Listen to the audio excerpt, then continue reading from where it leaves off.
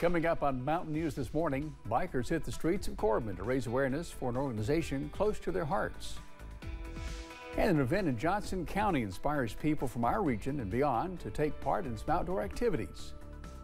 Dedicated to Eastern and Southern Kentucky, this is WYMT Mountain News this morning.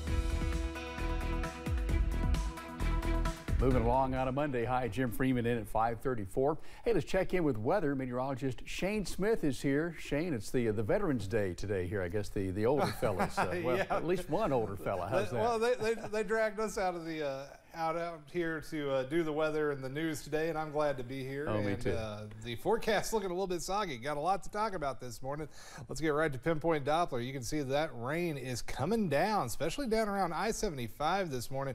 We'll head that way in just a second. Don't want to neglect our friends up in Wayne County, West Virginia. You've got a couple of heavier showers heading your way from Louisa back up towards Wayne right now.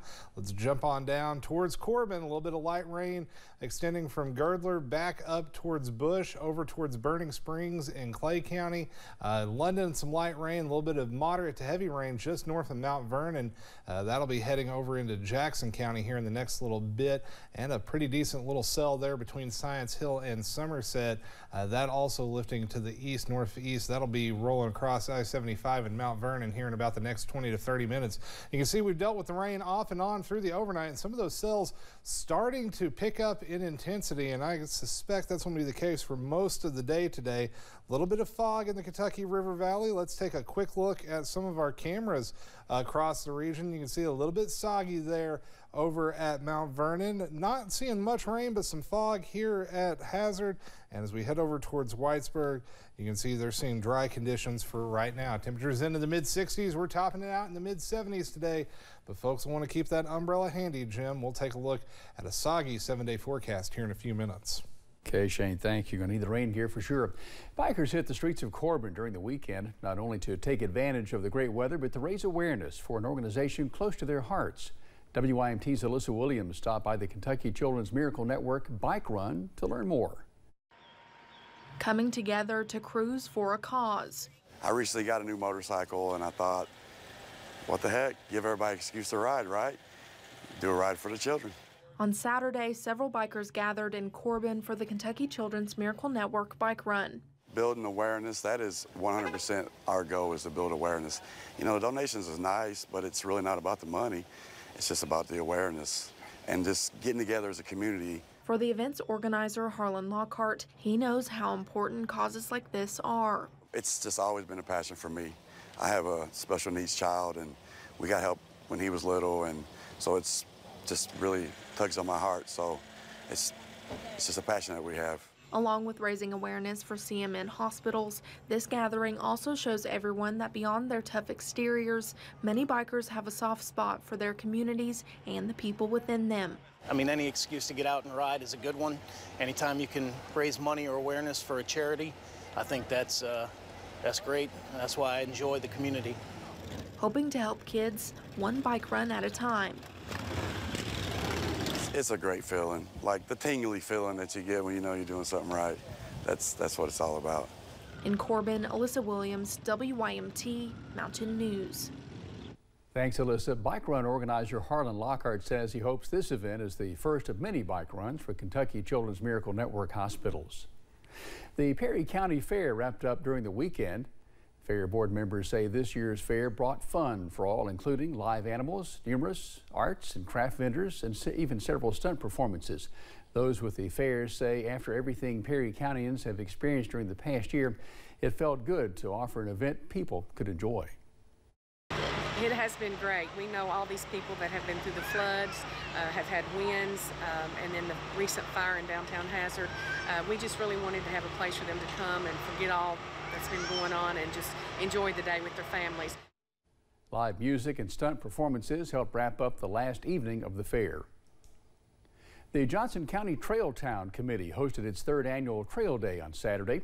The event invited locals and people from out of town alike to take part in several events focused on adventure tourism, whether hiking, biking, kayaking, ATV trails, or even just cruising eastern Kentucky back roads. Johnson County Judge Executive Mark McKenzie says it's important to let everyone know everything these trail systems offer. We put a lot of time and resources in the last few years into really trying to make all of our trails as accessible as possible so that people can get out and enjoy them. We've got a lot of great stuff here in Johnson County, a lot of great trails that even I think some of our residents don't realize we have. And so we're really trying to push that out to make sure they're aware of that, because we all need to be telling the story of everything we have to offer here in Johnson County. The trail day finished up in downtown Paintsville with an ATV parade, food trucks, and live music. People in Pikeville also hit the trails during the weekend.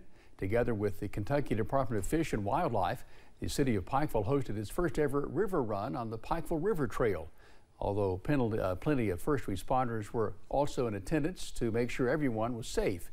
Kentucky Fish and Wildlife Conservation Officer Stone Harris and Pikeville's Director of Outdoor Recreation, P.J. Collins, say the main goal was to teach Eastern Kentuckians how to enjoy the river in a safe manner.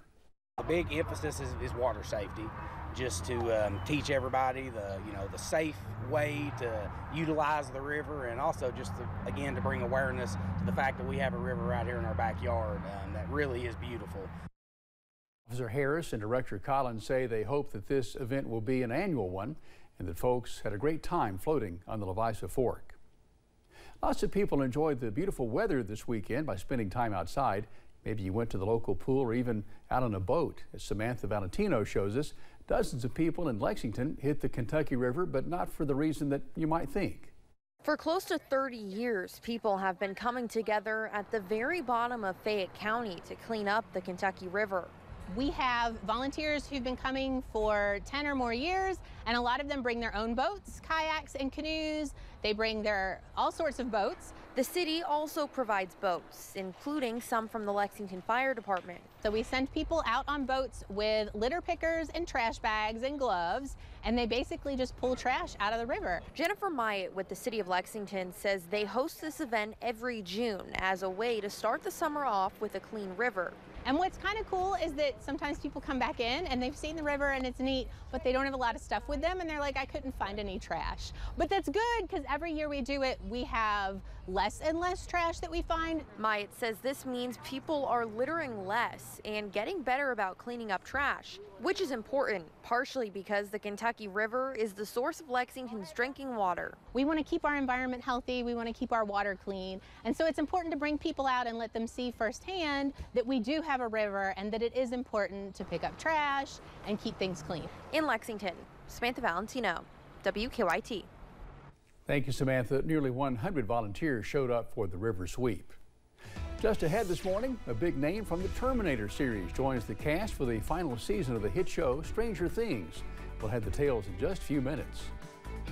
And you'll want to grab the umbrella as you head out the door this morning. Showers and a few thunderstorms likely today. We'll track it using Future View on the other side of the break.